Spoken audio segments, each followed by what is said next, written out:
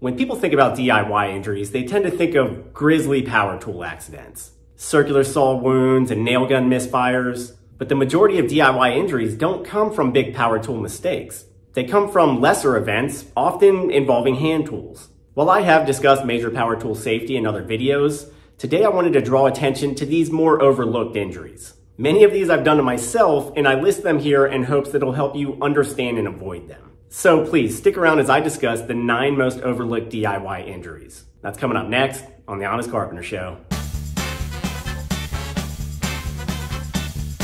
We're gonna go in ascending order here, so I'll start at the bottom of the list with number 9, lumber sliding. Lumber itself is a source of major injuries because most new DIYers don't handle it the right way. I'll do a whole video on lumber handling at some point, but the most important thing I can tell you now is don't let lumber slide through your hands. Every piece of lumber you come across has the potential for causing vicious splinters. And 99% of the time you get these splinters by brushing your body over the product or letting it slide through your hands. Wood has linear grain, and near the edge of a board, some of these grain ends may be ruptured and exposed. If you let lumber slide through your hand, you can easily get impaled. I was on a deck crew once, and I was passing a 4x4 down a cutting table to a coworker. He let it slide through his hands, and a 4-inch sliver broke off in his palm. It was more like a shiv than a splinter, and pulling it out was messy. Whether you're carrying lumber or having it handed to you, move it with firm handholds. Never slide. Release with one hand, reposition the hand, and grab firmly. Move the piece and do it again. Don't slide it down your shoulder either. Hop it down your shoulder. This reduces the depth to which a splinter can get driven in. It also forces you to handle the board more securely, like a rock climber climbing a wall, one hand grip at a time. Number 8, hot blade grabbing.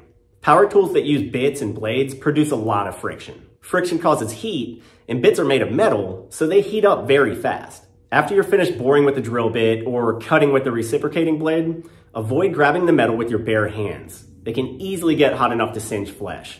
I was up on a ladder once, cutting rafter tails with the Sawzall. I wanted to switch to a finer blade, so I popped out the one in my saw and somehow managed to get it all the way to my mouth and hold it to my lips for a few seconds. It seared the skin off the corner of my lips. That was me just being dumb. But I've burnt my hands and fingers countless times just from being in a rush. If you know a bit is hot, release it onto a soft place without touching it and let it cool for a while. And of course, using gloves can help. Save yourself the burn cream. Number 7, drill bit punching. I mentioned this the other week, and it's one of the most common injuries in construction. Be careful with your free hand when you're driving a fastener. Screws are very unstable, especially when you're just starting to drive them in. They wobble and sway until they're lodged in the wood. And even once they're lodged, angled pressure can cause your bit to jump out violently. If your free hand is near the fastener, you'll most likely punch it with the driver bit. And I know that these things don't look sharp, but when you're bearing down with your weight, I promise they're sharp enough to break skin. I've had little star-shaped puncture wounds in the fat of my thumb from this happening, and it's actually pretty painful. Keep both hands in contact with the screw and drill until it's fully set, then keep your free hand clear. Be mindful of where the driver bit wants to go if it slips and loses contact. Number 6, hammer follow through.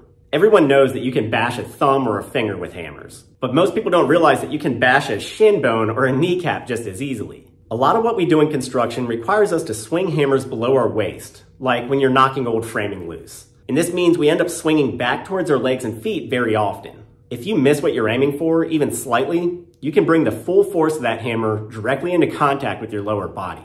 Even a 16-ounce hammer is heavy enough to break a bone. But things can get even worse with a mini sledge, maul, or even a hatchet. Again, be aware of your leg placement while you're working. Don't put your legs or feet in the direct path of the follow through. Sometimes you have to kind of stand like a doofus to avoid this, but it's better than the pain of smashing your own tibia with a hammer. My dad actually has a really funny story about this, but I'll save it for later. Number 5, drill wrist twisting. I've said it before and I'll say it again. Most people don't realize how strong a 1/2-inch drill really is. On top of that, they drastically overestimate how strong their wrists are. In a bind-up situation, this will overpower this.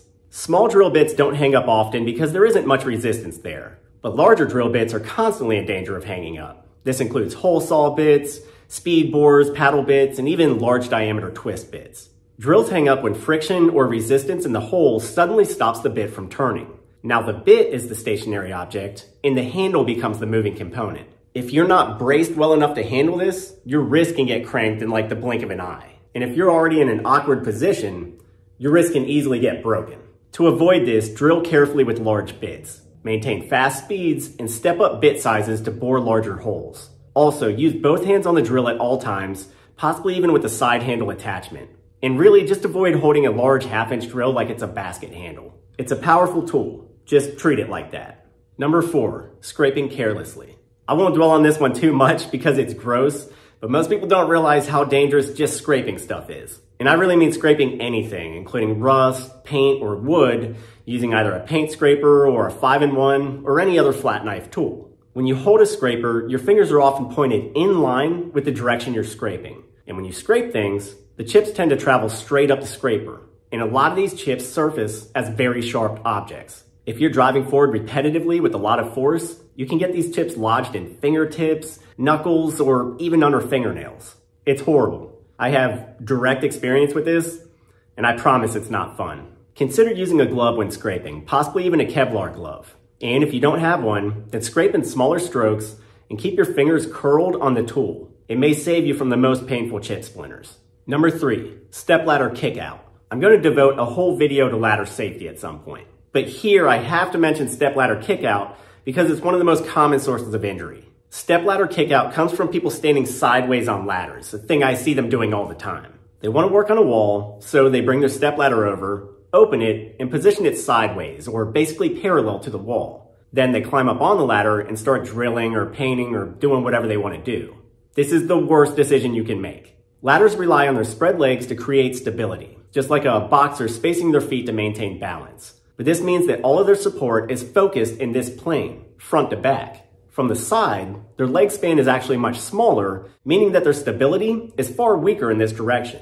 So they're basically a big lever waiting to be pushed over. You may not notice it at the bottom of the ladder much, but as you climb higher and your weight travels higher, the sideways leverage you create increases drastically. So if you're pushing against the wall at one end, your feet are pushing against the ladder at the other end. Eventually, your leverage will overpower the ladder's base stability and it will kick out.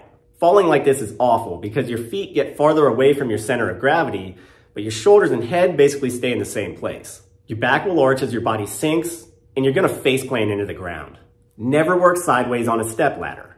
Turn the ladder perpendicular to the wall and work reaching across the top. Or climb the inside and turn to face the wall, though I wouldn't do this either without a spotter nearby.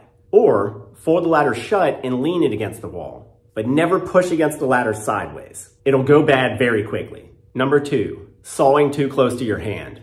I actually use hand saws on a lot of job sites, mostly to finish cuts, so I advocate for keeping them around. But I do see people doing really dangerous things with them. The most common problem is that they keep their free hand way too close to the blade work. When they're cutting something, they'll pin it down with their free hand and hold really close to the cut to keep the piece stable. But hand saws are actually less stable than power saws. You have to drive them with a lot of arm force, and it takes practice and subtlety to do this well. Especially when starting cuts, the blade can easily jump out and skip across the board. If your hand is nearby, you'll push a full stroke across it in a heartbeat. This becomes even more disastrous with smaller, really fine-toothed woodworking saws because these things are surgically sharp. Years ago, I was notching a piece of oak flooring with a dovetail saw. I had my bracing hand too far forward and I shot like one stroke across my pinky. And it almost took this pinky off. Clamp down the boards that you're cutting. Or if your table is low enough, brace it with a knee like the old school carpenters. But keep your free hand clear. These things cut wood pretty easily. They'll go straight down to the bone with one swipe.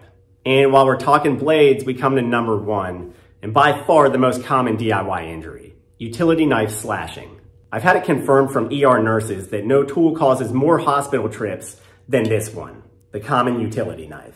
I always have one in my belt and one in my house, and it may be the most useful all-around tool. But it's insanely easy to hurt yourself with one. We use utility knives for scoring wood and cutting caulk lines and opening packages, and a million other things. But people get reckless with them. Like a combination of handsaw mistakes and hammer mistakes, things go wrong when we leave some part of our body in the cut path.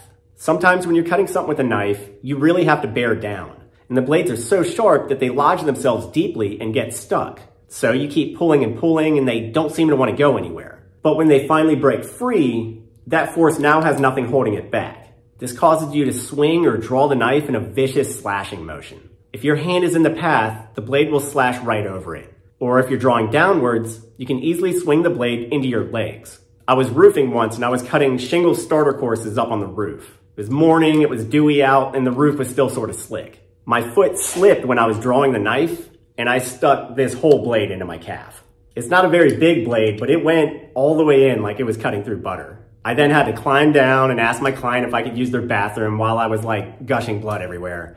And that's super embarrassing. Moral of the story, be careful with utility knives. Limit the amount of force you're using. It's better to cut in multiple short passes than one long heavy one. And stand to the side of the blade path. If the blade does swing free, it won't hit any body parts. Also, change your blade often and keep it sharp so you don't have to use much force. Dull blades trigger more injuries because they make us fight harder to cut. Anyways, that's my list of the most overlooked DIY injuries. There are, of course, countless others, but these are the ones that I've seen happen the most times and have the worst results. I hope this video wasn't too gross, but that it does save you from some trouble. Let me know what you thought of the video down in the comments. And like usual, I'll link some tools that you can use safely while abiding by best practices. Because in the end, tools are our friends, and if you respect them, they can work wonders. As always, thanks for watching. Be sure to check back in for more videos coming up soon. And please consider subscribing and hit that bell button to turn on notifications. That way you'll know the moment we post something. I'm Ethan James with the Honest Carpenter. I'll see you next time.